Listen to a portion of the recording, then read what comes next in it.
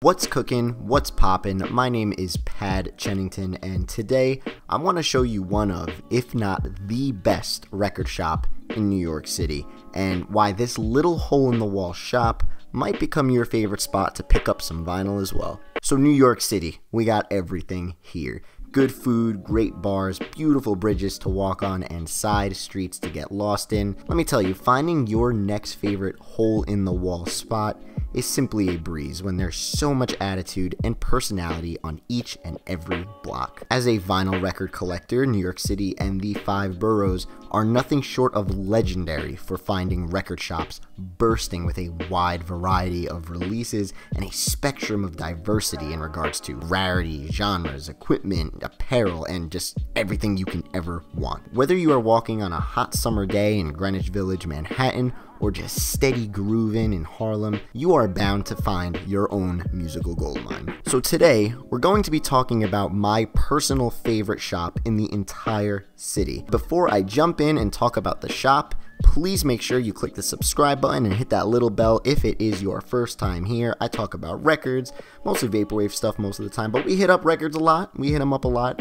So yeah, subscribe and also hit that like button, helps the channel out a ton. Anyway, let's get right into the video. Let us take a trip to the beautiful Williamsburg, Brooklyn, and step on into Face Records, a super small yet jam-packed hole-in-the-wall record shop that specializes in used Japanese vinyl imports. Face Records is a perfect spot to hang out with a friend or a date, try out some music, and perhaps purchase a couple records. The second you walk into that store, it is almost impossible to not feel like a kid in a candy shop. The store is just flooded in colors and isn't usually too crowded, so you'll have the space to explore and get lost in the ocean of pressings they got waiting for you.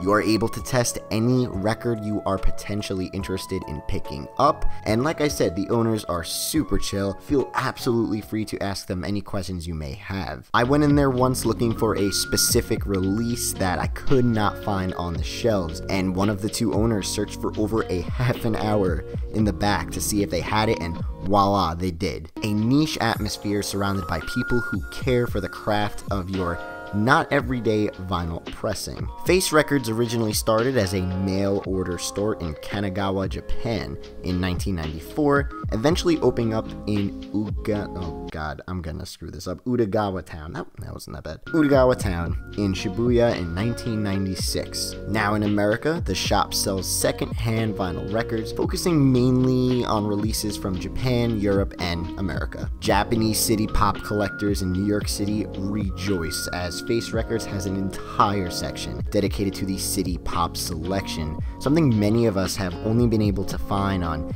eBay, Discogs, and other online retailers that involve us going to some website in Japanese that we can't even translate. If you've only scratched the surface level, I'm talking like Toshiki Kanematsu, Tatsuro Yamashita, and the extended version of Plastic Love, of course. Take a shot at picking up a random city pop record at Face Records and take it home. They have a ton of variety in there, and sometimes I think it's just best to go in completely blind, not know what you want, and pick something up that you just think looks cool, and take it home for a spin, because you'll be surprised on what you'll find. As a jazz fan too, who is always eager to discover more, I have been pleasantly surprised when I take a visit to the shop. They have a solid selection of imported jazz, really allowing my Japanese jazz taste buds to extend from only knowing and listening to scenery on repeat all the time. Another beautiful thing about the shop is that the prices are extremely fair. You will usually find releases between 12 to 16 bucks, and hey, you don't gotta pay for that international shipping, so boom, huge plus right there. They do have their more rare and pricey releases, of course.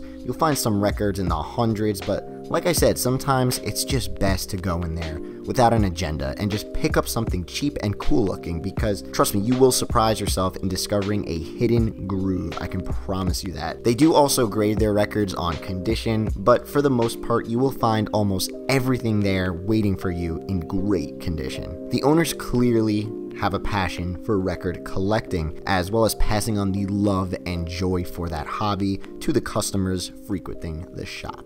As a record collector myself and a full-time graphic designer when I'm not doing YouTube. I have always had this thing for Japanese import records. A lot of us do. They just look so pretty, and typography wise, there is nothing like an intricate looking traditional Japanese obi strip to lay over your favorite album. That obi strip got me feeling some type of way. The visual presentation of a record has always been so important to me.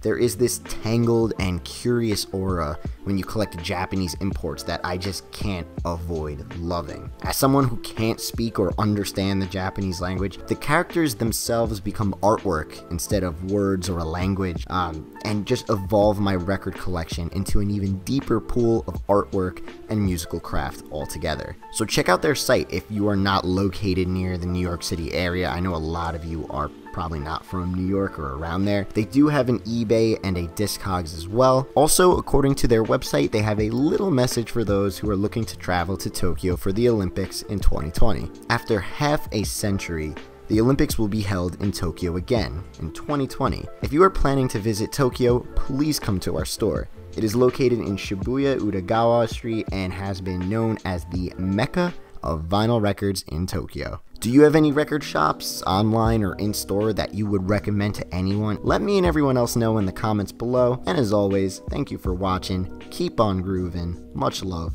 Your boy, Pad Chennington.